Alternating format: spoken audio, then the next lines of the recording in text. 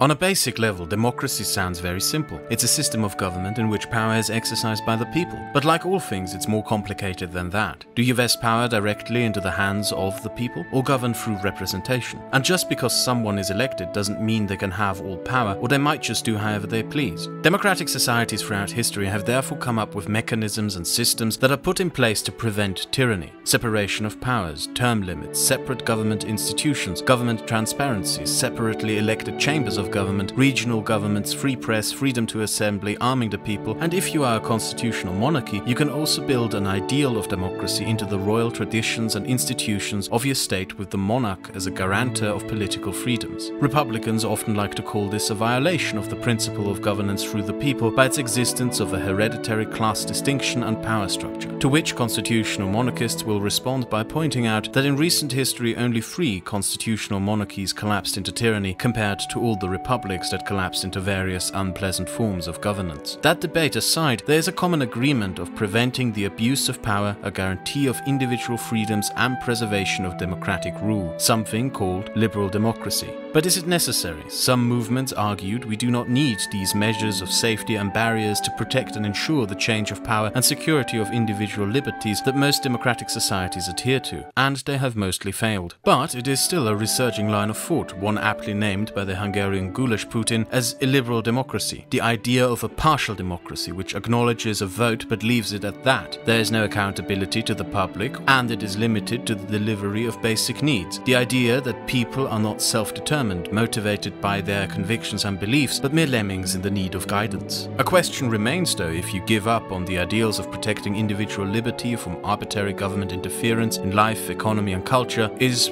what do you replace it with?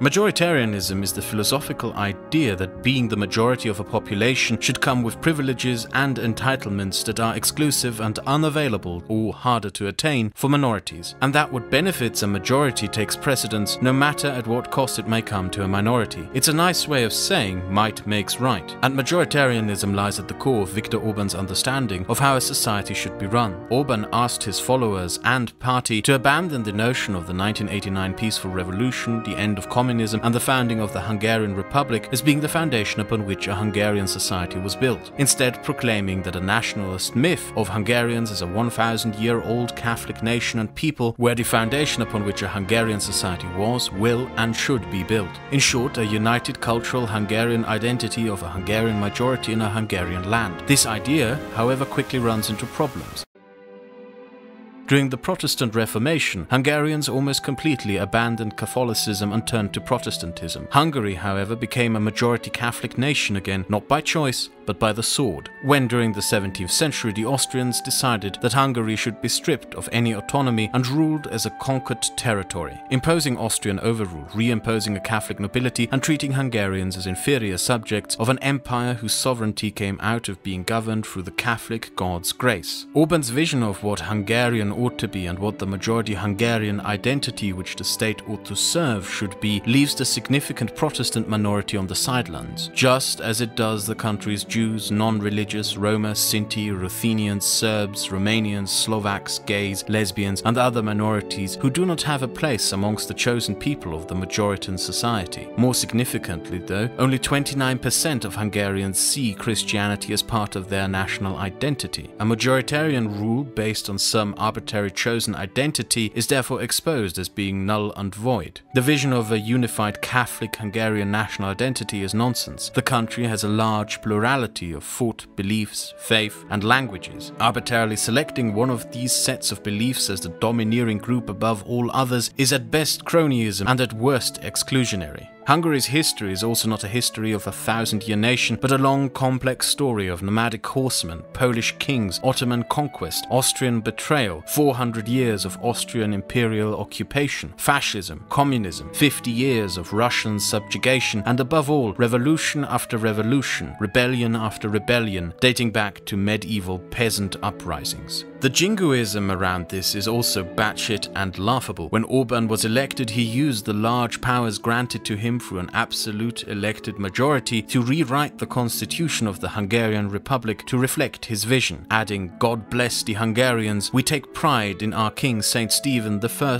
who built the Hungarian state 1,000 years ago," and even added the crown jewels of the long-gone Hungarian monarchy into the constitution, which he had then moved from the Hungarian National Museum to the Parliament building to be guarded by the Republican Guard. The illiberal democracy of Hungary is a Catholic nation that has no Catholic majority, a pluralist nation with only room for one group, and a republic that worships a monarchy. Imagine if some twat rewrote the US Constitution to add at its beginning a soppy poem singing the praises of King George. The cuts into the state's structure go even deeper than that. The Hungarian Supreme Court was changed from being an independent institution to an institution in service of the Prime Minister. A press authority was created, a government institution with the authority to fine and penalize media outlets and journalists at will, the members of the board being appointed by the Prime Minister. And lastly, the Hungarian Republic used to have an independent fiscal council, an institution unique to the Hungarian Republic. Imagine a sort of Supreme Court for the national budget that could intervene whenever a government made a dangerously unbalanced budget decision or when the national debt would be raked up too high. Orban disbanded this organization. All these drastic changes to the institutions of the state were done to ensure the success of the majoritarian society, but in the end they only accomplished a corrupt oligarchy with neither government nor public oversight to rein in on them.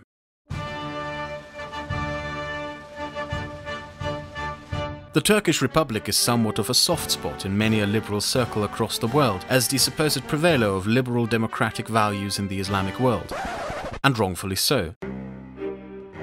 The story of the Turkish Republic is a story drenched in blood, violence, discrimination, oppression, and the worst genocide in the history of the Middle East. The Ottoman Empire that preceded the Republic spent its last 100 years gradually collapsing into itself as more and more of its imperial subjects struggled for and gained independence, all the while bashing the Armenians and Arabs to not dare do the same. The group of intellectuals and officers that came to dominate the debate on if the empire could be saved or what should follow it was called the Young Turks, and the Young Turks wanted a newly reformed modern state for the Turks. The landmass they had, however, included a few million Armenians, Arabs, Assyrians, and Greeks. Their visions for the future ranged from removing all these to an all-encompassing Turkish empire, stretching from the Balkans to China for Turkish people. None of these visions of the future, however, had a place for all those non-Turks within their realm. So in the end, they resorted to what must have seemed to them to be the simplest solution for having non-Turkish people in a state that should exist only for Turks. They slaughtered them in the millions, and ethnically cleansed the land from the Bosporus to the Euphrates in what would go down as the worst genocide in the history of the Middle East. That blood-soaked stain has been deeply drained into the Turkish Republic and the mentality of its institutions since, and not just because people deny that it ever happened. The project of the Turkish Republic was to create a Europeanized secular state for a Turkish people and the Turkish people only. An ethnically monomorphic state, one people, one culture, one language, one race, an ethno-republic. There was and is no place in this republic for anyone else, and that authoritarian bent could be felt throughout the republic's history. Secularization was forced, even though on principle a society that forces women to not wear the veil is no better than a society that forces them to wear the veil. The state was continuously undermined by military dictatorship after dictatorship. To this day, the Turkish Republic enforces Article 301, a law punishing the insulting of Turkishness, a legal passage so vague it can be interpreted by judges to mean anything from advocating for minority rights, speaking Kurdish in government institutions, proclaiming the historic reality of the Armenian genocide, criticizing Turkish nationalism, to exposing corrupt politicians. So when Erdogan rolled into power with an authoritarian Islamist vision for the republic, there were no democratic institutions for him to undermine, no safeguards of democracy for him to dismantle, only the framework of an illiberal democracy whose previous guardians had lost support by the public. And he didn't need to do much more but creep into power, insert an Islamist vision for a now ethnically and due to discrimination removal of minorities also religiously unison society. The lesson to be learned here is that when you build an authoritarian state to enforce your ideology as an authoritarian, you also make it easier for other authoritarians to creep in and take over once you are pushed out of power.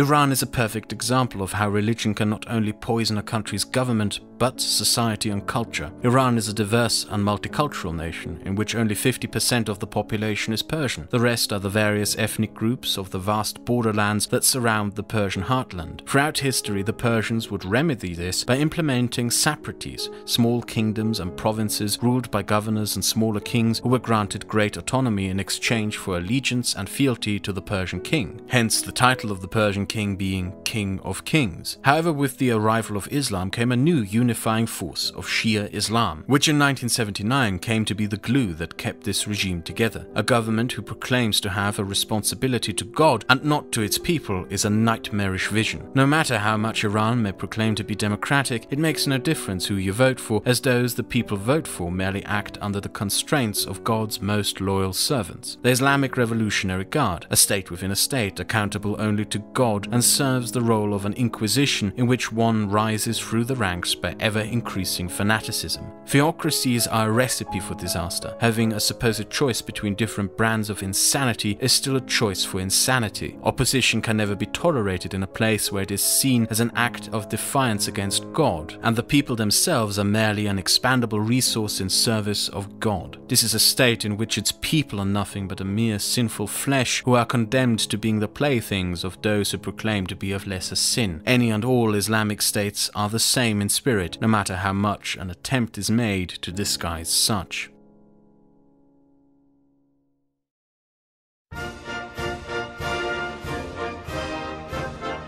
Venezuela and Bolivia are two countries that gradually replaced the institutions of their state with Marxist doctrine. Proclaiming to do so in the name of liberation, both countries embarked on a massive social experiment. Changes to the Constitutional Assembly, Supreme Court, elected bodies, and the constitutions were made to free respective governments from institutional oversight. The institutions in place to oversee and check the government's actions were seen as a burden in the way of greater social reform and liberation. The widely enacted social reforms came under the name of a Bolivarian revolution in Venezuela that even wrote mandatory social spending into the constitution, a ground-up reform of society on the basis of class upheaval. In Bolivia, Evo Moralez, the first Native American president of a South American country, based his changes to the state on the basis of the liberation of oppressed people under an anti-imperialist social justice, in a way turning the concept of Orban's majoritarianism on its head, declaring special privileges and rights for indigenous peoples in a minoritarian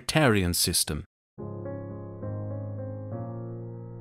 These eliminations of institutions supposed to oversee the democratic liberties of a country, however, only contributed to a collapse of those countries into tyranny and poverty. Nobody was left to prevent disastrous economic decisions in Venezuela that flung the once most prosperous nation of Latin America into poverty. The Bolivian Republic had term limits on the presidency, but Evo Morales simply ignored them, and the institutions meant to prevent him from doing so had been stripped of the authority to do so. The proclamations of socialist liberation and solidarity in the end were exposed to be nothing but a sham to keep themselves in power, as more and more opposition members and journalists ended up in prison. There is nothing wrong with social policies that involve public spending to alleviate the poverty of a nation. These two countries, however, enshrined socialist policy as a supposed principle of governance at the cost of not only their country's wealth, but also liberty.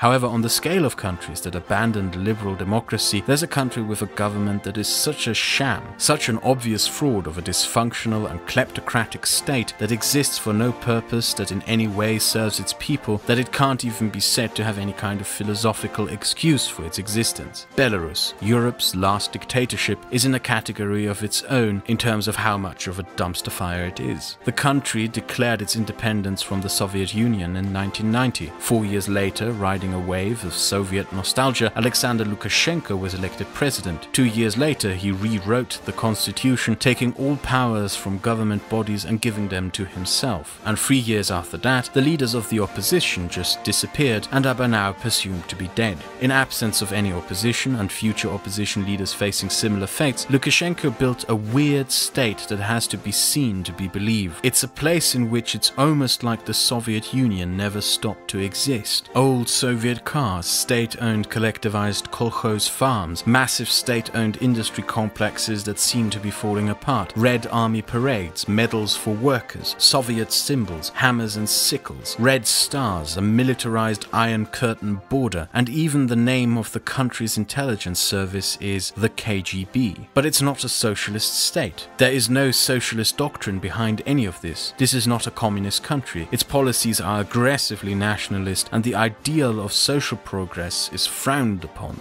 The country, weirdly enough, sees the Soviet husk it maintains from the past as some sort of weird traditionalist conservative maintaining of Soviet social structure. The conservative call to go back to the traditional old days in Belarus simply means back to the social stagnation of the 1980s Soviet Union. And even that is not the purpose of the state. It's therefore not even a nostalgia state, if one could even call it that. In speech after speech, the Belarusian president proclaims that the purpose of Belarus is to be the fortress between Russia and NATO, the vanguard protecting Russia from a European homosexual agenda, and to serve Russia and its security interests. The state's purpose boils down to being Russia's dog toy and hoping to never become the next Ukraine. Most illiberal democracies give ideological excuses as the justification for their abolition of democratic safeguards, but Belarus doesn't even have any of that. It's probably therefore the best symbol of how an illiberal democracy in the end is just a crony state.